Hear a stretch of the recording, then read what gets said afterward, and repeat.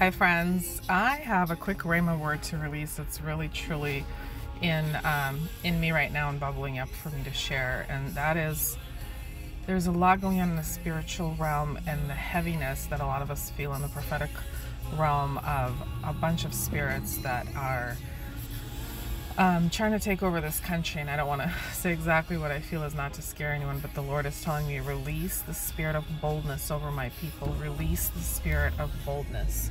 And so I would like for all of us to pray over the spirit of boldness, over the spirit of the Holy Spirit fire to burn through the witchcraft, to burn through the plans of the enemy in every possible way.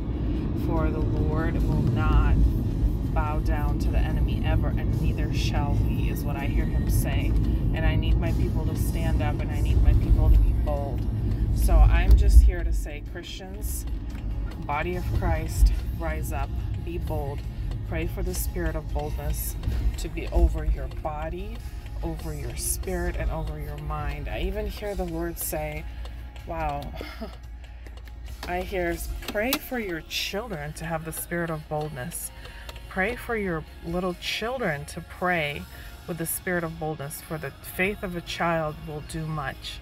God bless you, friends. And again, thank you for everyone and to everyone who has wished me a happy birthday. We will prevail. God is good. Love you.